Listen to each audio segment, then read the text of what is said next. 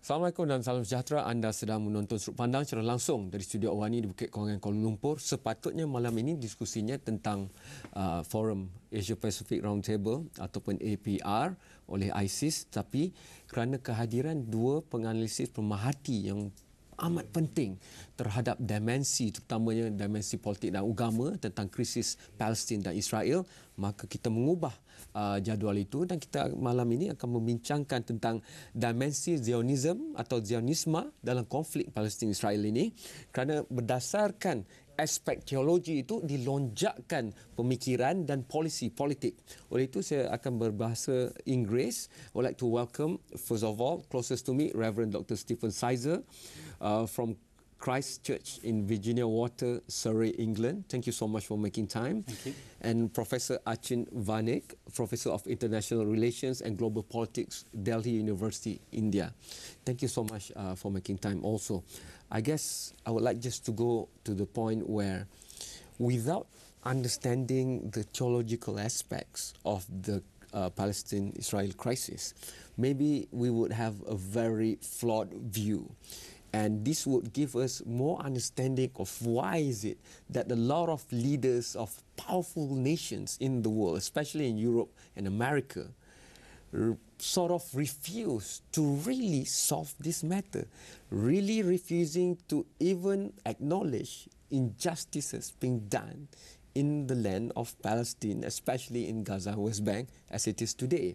So I'd like to go back all the way to how we define the Zionist movement, and maybe look at your PhD work mainly on the days before Israel's Zionism, and look at the concept of Zionism before that, maybe even in rural England. So then I will go to Professor Achin Vanaik, look at the criteria of a state, because we might end up this discussion by looking at the one or two-state solution.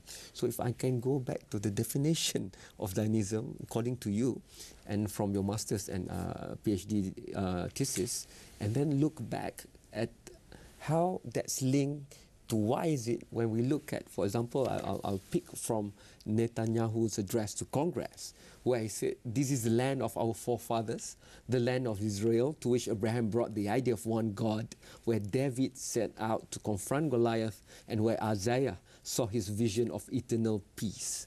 So, religion will be invoked. But we're talking also about political and land and race crisis here. So how do you look at that? Zionism is a political system, a movement that's exploited the Bible and history to justify its existence. We have to go back to the 19th century and recognize that Britain and France and Germany were colonizing much of the world in our various empires. And we were placing our countrymen into various parts of the world and creating colonies.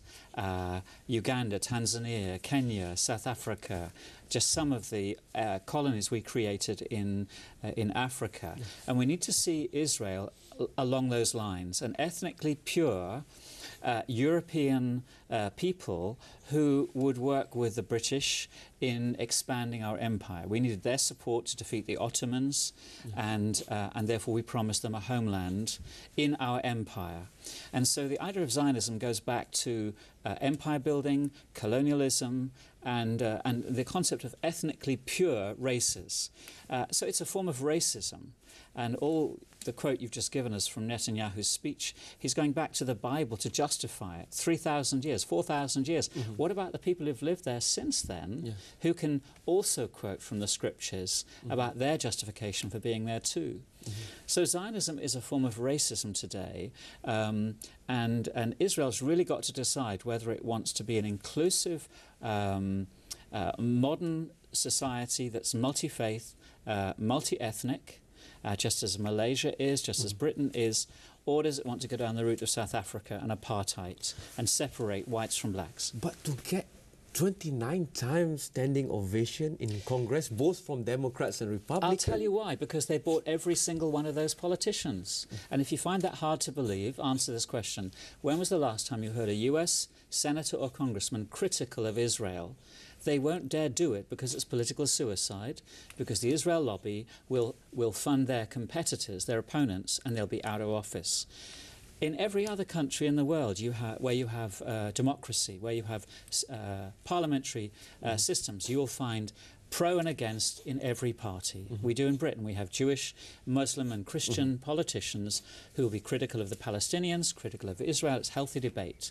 That does not happen in America, and that's very dangerous and unhealthy for American society as much as Israel and Palestine. The layman view from this side of the world will be, but these are Christian leaders, and they are Christians victims too. Yes. In the land of Palestine, for example. It's ironic that Christians in America are supporting Israel and destroying the church in Palestine. You were asking about the origins of Zionism. Actually, Christian restorationism, the idea that Christians would restore the Jews back to the land, predated Zionism by 50 years at least. And the only way we can explain the ability of Israel to continue to withstand so much international opposition, resist the United Nations, Europe, and the combined Arab forces, is because of the power of the Christian right in America alongside the Israeli lobby. It's the combination of the two. And I would argue that the Christian lobby is 10 times as powerful or 10 times as large as the Jewish lobby. And it's the combined power of those two together through finance and through lobbying that ensures America fulfills Israel's policies. So when one believes wholeheartedly in fulfilling prophecies of scriptures, then you can understand why women, children, or even old men being bombed to pieces, it's secondary. It's very dangerous when we start to take selective verses out of the Bible and apply them to today as if prophecy is coming true.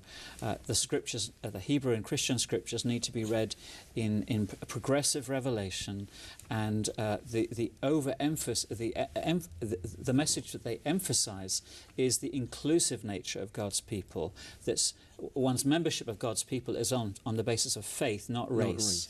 And the land is to be shared, God insists. So the notion that you can create an ethnically pure race, destroy the indigenous population, and bring in Jewish people from all over the world into Israel is anathema in terms of what God says in the scriptures.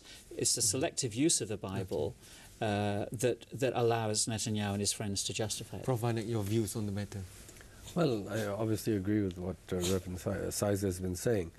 And to add to the Christian right and the Israel lobby, you also have, of course, U.S. support for Israel for straightforward strategic reasons. The Middle East is at the center of Eurasia. It is geopolitically crucial. And, of course, it's very central with regard to the question of oil and gas. So there's also that additional factor of strategic support. American domination of the Middle East has rested on a stool with 4 legs.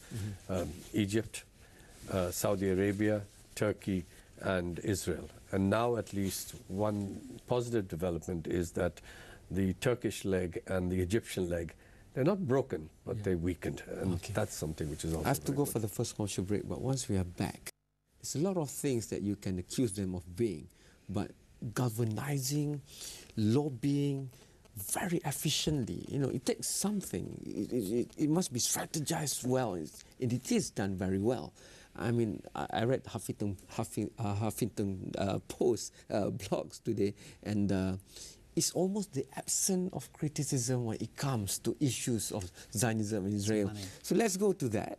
And it's not just because they have this prophecy that they must fulfill, but they have also equipped themselves very, very strategically and well in that sense, in a lot of industries, in a lot of key areas of the world, so that when the world moves on, they are at the front. So how do you sift through and take out the positive factors and alienate the innocent from the accused? This is what we're going to look at in this whole 6 decades over of discussing Palestine and Israel after this.